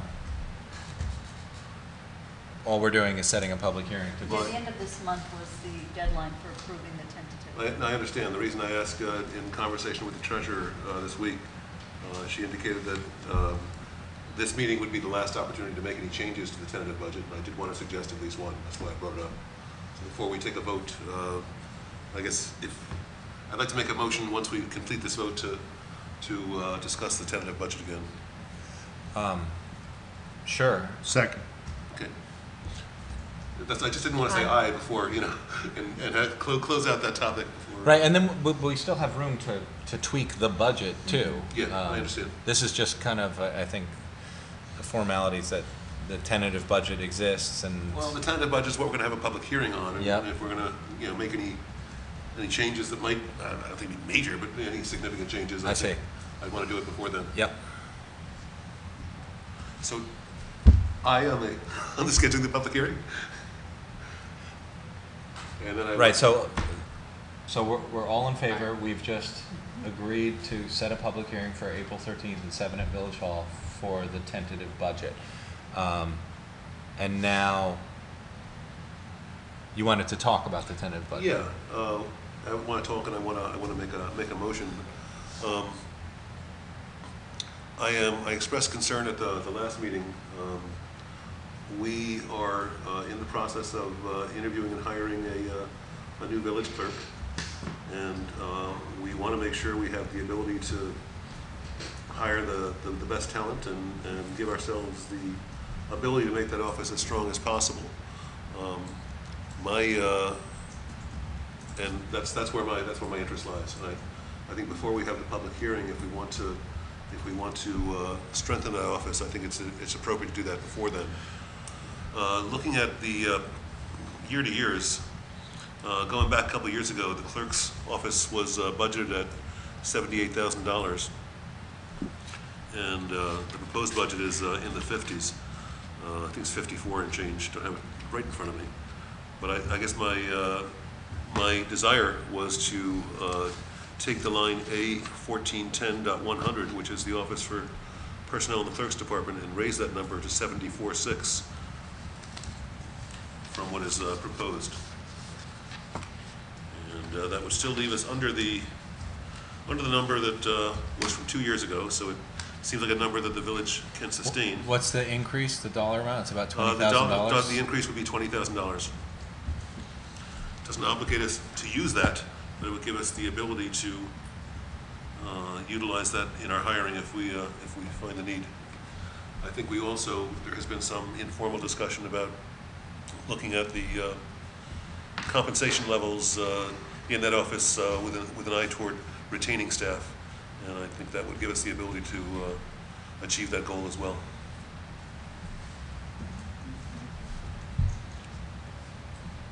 I agree. So I guess I'll make the motion that we increase line A 1410.100 in the tentative budget to number 74.6. Are we able to identify $20,000 in savings from any place else? Well, I anticipated that question, and I would be happy to sit with the treasurer and the mayor, or both, and try to find that money.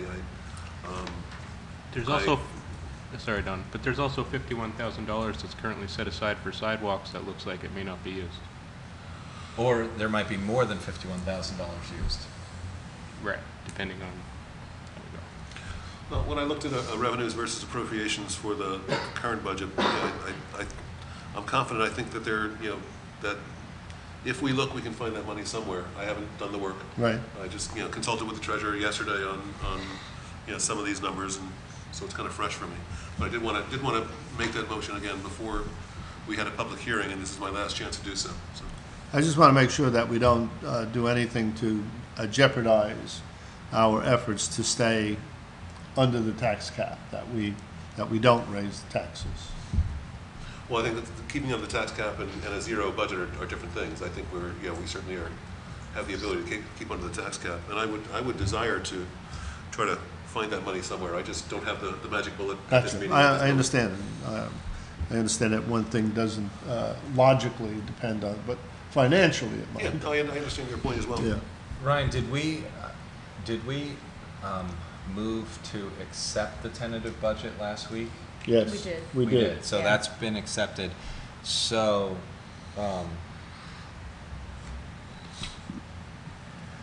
well, it's been accepted, so we can't, I don't think we can, and what we just did now is we arranged for a public hearing of that tentative budget. So I think what we're doing here is we're making it known that we are also taking a hard look at increasing this line for clerk salary. Okay, so that doesn't affect the tentative budget at all. It just, we're just making it clear that we're taking a hard look at this idea. Well, that could be a way to go forward. My understanding, and she's not here, from my discussion with the treasurer, she volunteered to me that when we were talking about this stuff, that tonight would be the last opportunity to modify and change the tentative budget. So that was my desire. Okay, I don't think it matters either way. Again, I think it's a procedural thing.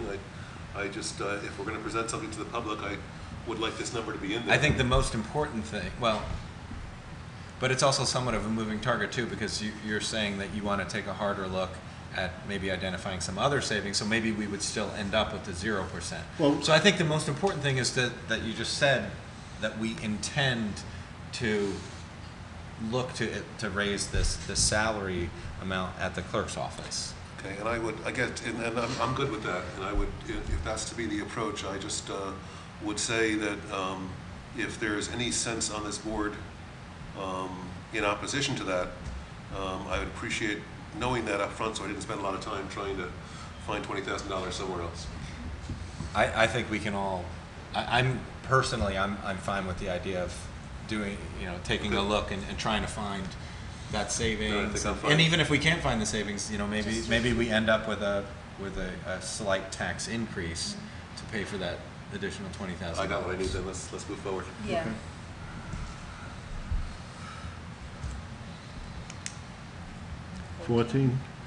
14. So what was in your packet was actually the original proposed OSI lease from their attorney, Bob Anderberg. So I circulated on Sunday the version that included tweaks after the planner, Blue, and myself reviewed it, as well as our attorney. The key thing for me was just that what we were doing was only committing to keeping this site clear of ice and snow. There was some other language that was a little vague that we looked to remove.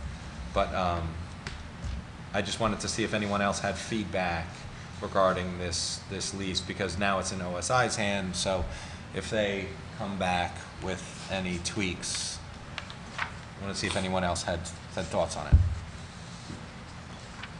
So this is a 10-year lease where the village would be leasing a 15-acre parcel to OSI as part of the River to Ridge Trail program. This is the 15-acre parcel west of the Wallkill where it's referred to as the boat launch, but no one is launching any boats there because the embankment is all eroded away. Great place to fall into the river. Yeah. So nothing on that. So No. we'll hear back from Bob Anderberg to see what kind of tweaks he has. Next, I just wanted to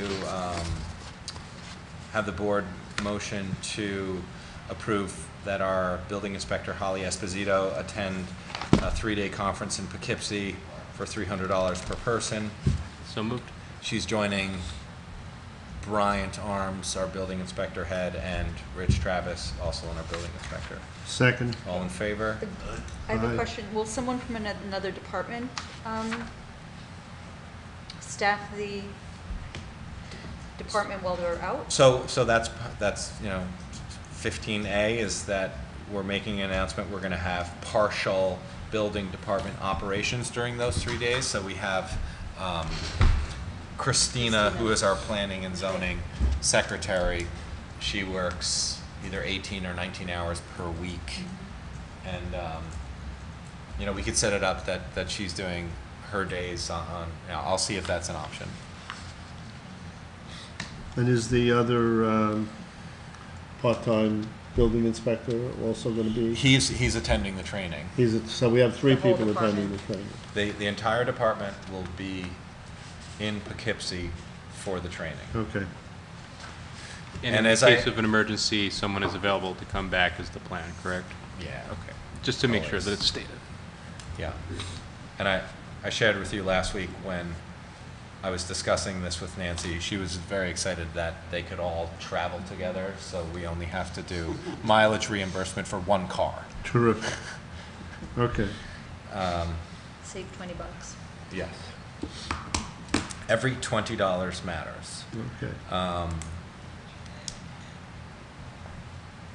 So, Ryan, may I ask you to send a note to Building Inspector Bryant Arms to see if we could have Christina for that week?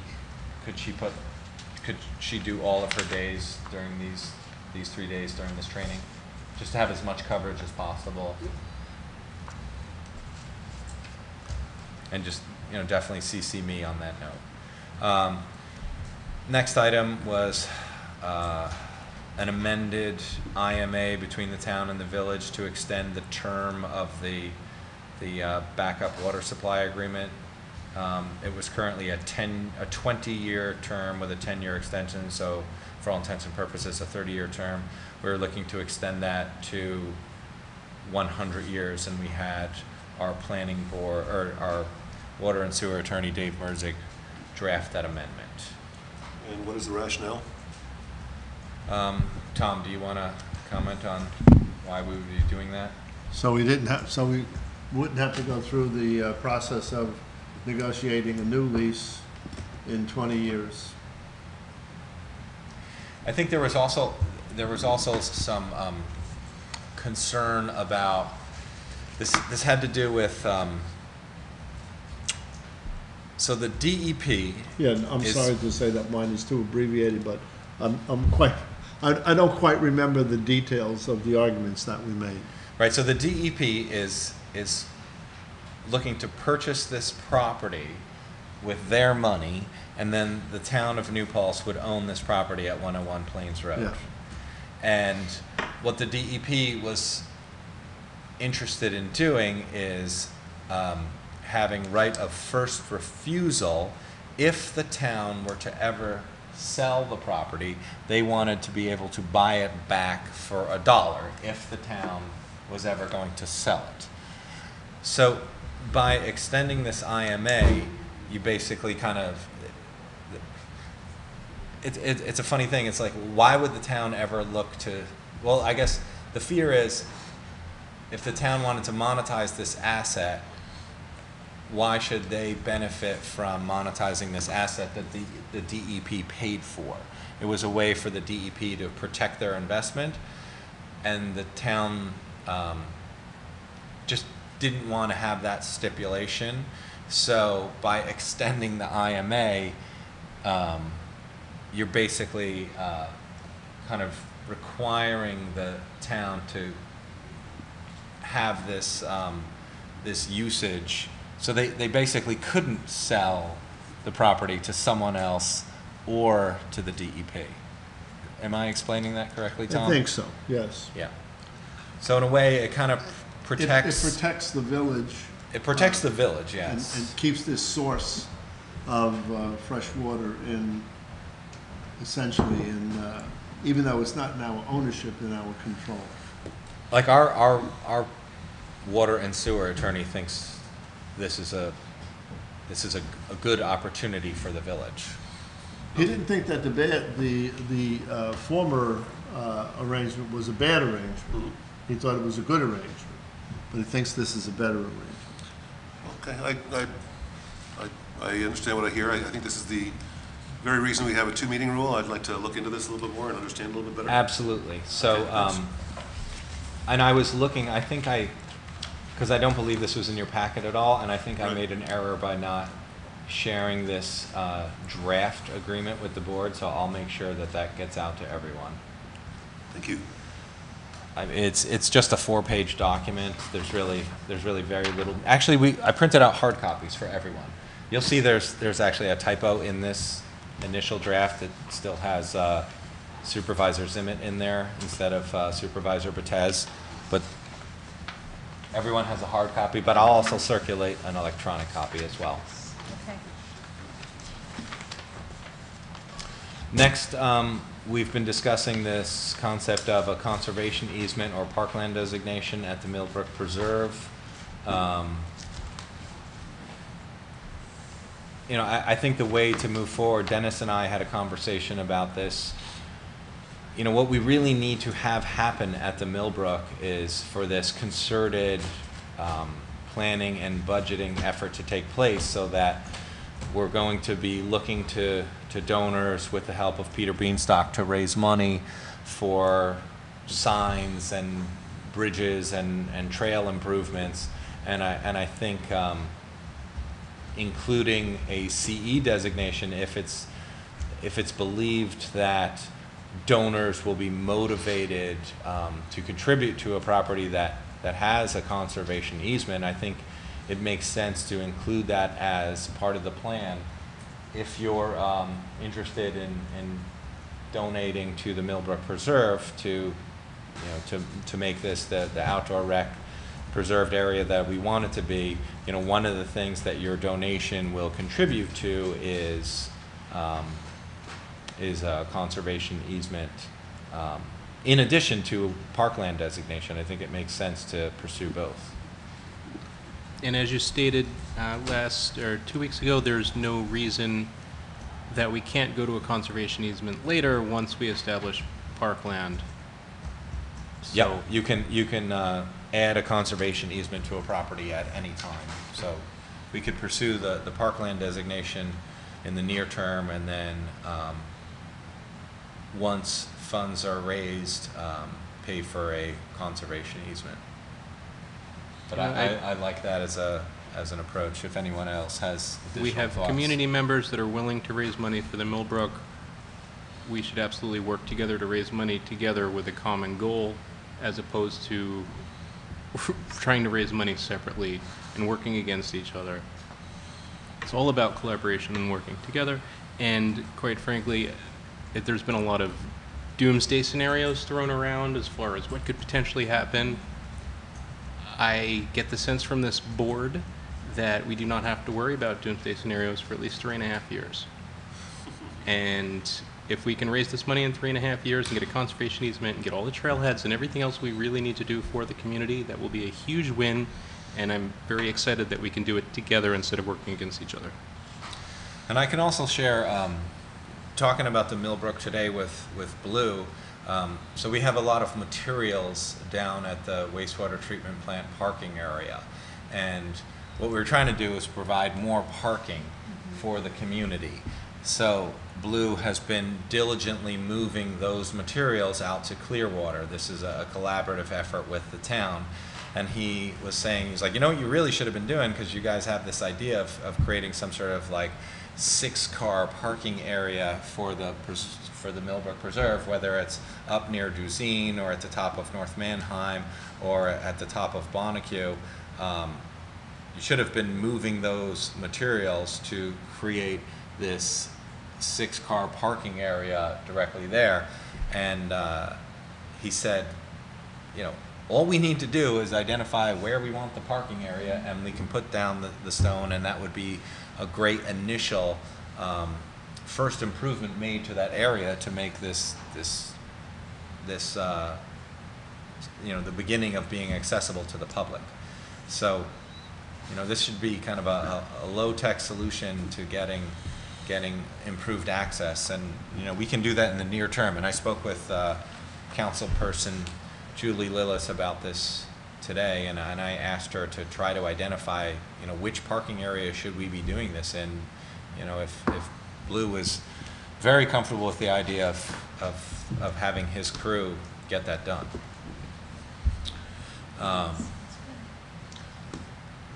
I'm really supportive and appreciative of the positive efforts of Tim and Dennis to kind of figure out a happy way to get to where we all want to go. What I don't want to see happen is this community move away from its traditional embrace of conservation easements.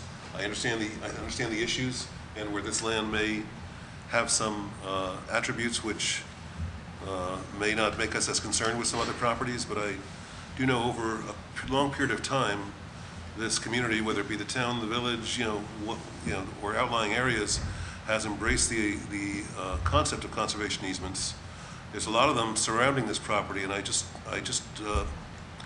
I'm understanding and on board with everything that's been said on this topic, in this issue, but I do want to make sure that moving forward, that as we see other opportunities as a community, that we don't find ourselves pointing to this as a precedent. I would like to continue to embrace that concept. My vote probably would be to establish a CE for this property, but I'm very impressed by what I heard from the public last week. I'm impressed, and I want to encourage what I'm hearing from Dennis and Tim in terms of, you know, we have a rough situation here, let's be creative and figure out a way to make it happen. So I'm going to support that, but I also want to state my very strong support for the use of conservation easements, and next time we are faced with this question, you probably know where I'm going to come down. Right. I think it's important, though, to differentiate, though. Conservation easements make a great deal of sense for privately held properties, but what private landowners don't have is the ability to create parkland designation. So parkland designation also provides some conservation. So, you know, we have a tool in terms of parkland designation that shouldn't be overlooked either. And but if donors are interested in paying for a conservation easement in addition to parkland designation, I think that's perfectly reasonable if that's part of that fundraising effort.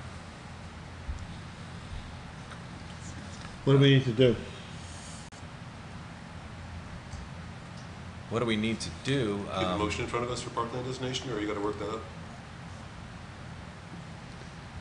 I think we're currently working Well, on a wish list to determine how much money needs to be raised, and then we would move forward from there. Yeah.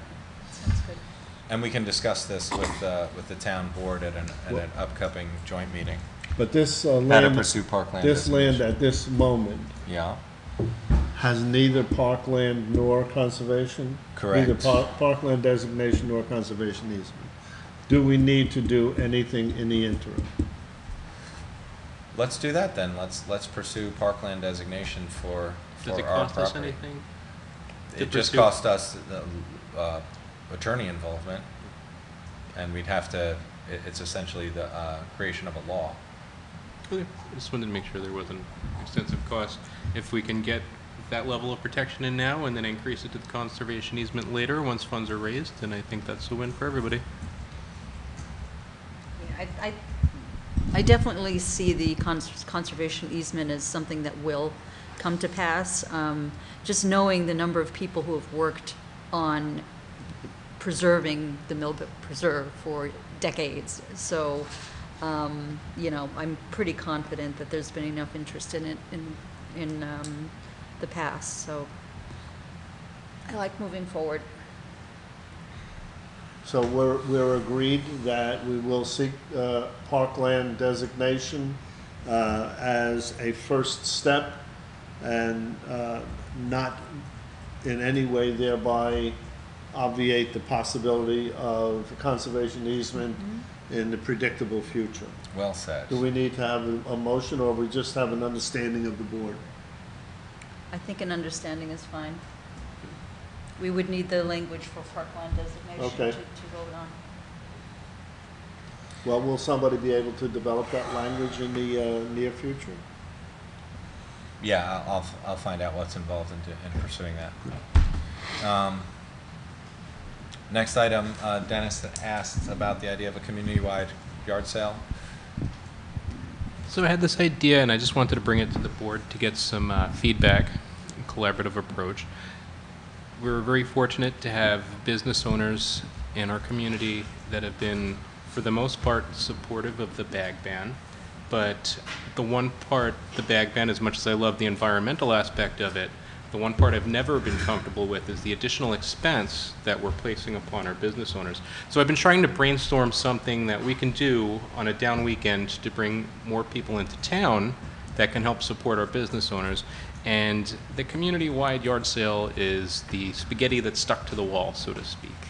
So the idea is, and I'm not even sure that there's anything that we would need to do as a board, but the idea is that just we get the word out that the New Paltz community is having a yard sale on such and such date, and encourage all of the members of the community to have a yard sale on that day. Isn't there hasn't the community done this in the past where there's been a weekend where folks commonly have yard sales? I have a feeling that one was instigated by the town. For some reason, I feel Yeah, like Supervisor Dr. Wilkinson spearheaded one or two of those. Yes. So why don't we contact Laura at the New Paltz Reuse Center and see if anything like that is in the works, because I think that makes a good idea. Both the town and village board can do a good job of getting the word out, encouraging residents to have yard sales, and then getting the word out that that date has been agreed upon. Do you want, Yeah, I would you can follow up contact with Laura, and if it's okay with everybody else, I'd like to reach out to the Chamber of Commerce and see if if this is something that they can get behind and support and really get the word out. Great. Okay. Okay. Yeah, but also with that, if the chamber was involved, it might be a good idea to also use their parking lot uptown, you know, for any people who wanted to just show up there. I've got a bunch of ideas in the back of my head. I was Good. actually thinking the middle school parking lot. My wife actually had an idea. There is a concept, I'm going to butcher the name, but I think it is a kinder market is the idea. And it's actually children running a flea market, so to speak, to get rid of their unwanted old items to other children. And it actually teaches children how to, work in a free market and negotiate and figure out what they want versus what other people want. And so we were kind of thinking maybe we could reach out to the middle school. We could have something like that happening there, and maybe parking at the middle school, but maybe I'm just getting ahead of myself. No. I think Laura is a great contact too about, bounce that idea off of Laura at the Reuse Center. Next item, we need a resolution to appoint, it can be anyone on our staff, but we thought it made sense to appoint Nancy. We need a contact, when we're pursuing grants, we need someone to be the point person regarding equal opportunity and minority women-owned business. There are certain criteria and boxes that need to be checked in terms of applications, so we need a point person within our staff. So I'd like to make a motion that we appoint Nancy to this position. Second. All in favor? Aye. Aye. And then, here's an example of one. We have this contract regarding the Water Street Culvert Replacement Project. We were awarded $246,000 from the DEC. So this is an example where we need this, a person with this designation. So I just need a resolution authorizing me to execute this contract. It's a roll call. So moved. Second? Trustee Young? Aye. Aye. Mayor Robertson? Mayor Rogers? Aye. Trustee Rocco? Aye. Trustee Kelly? Aye. Okay, next item is, I'd like to make a motion that we accept the fire contract and authorize me to sign that contract for 2016, Second. 2017. All in favor? Aye. Aye. The next two items, I wanted to get additional information about both of them before discussing them at our board. And then, So you want to skip those for now? yeah, I want to skip both of them. 24 we already did, Bills and claims? and then Senator. I'd like to make a motion, bills and claims, that's a roll call. Aye. Trustee Young? Aye. Deputy Mayor Aye. Robertson? Mayor Rogers? Aye. Already signed them all. Aye. Trustee Carey? Aye. And then there was definitely something that I added at the Sanitary end. sewer upgrade. Right, so, this is something that was added at the table, and all of this is it's a sample letter, that has been used by the village board in the past. You'll see the letterhead is from the previous administration, and it's just a sample letter that we will send to the residents on, those handful of streets that are just north of Main Street. It's a final notice saying that they need to comply with the consent order regarding sanitary sewer. So I just wanted to get approval that we can send out these final notices. So moved. Second. All in favor? Aye. Aye. Does anyone have stuff to discuss in exec? I don't. I don't. Motion to adjourn? Second. All in favor? Aye. Okay. Not bad. 5 after 9. Yeah. You mentioned the main course, I get texts. You got that too? You guys want to turn these off? 400? What's that, 274, 100?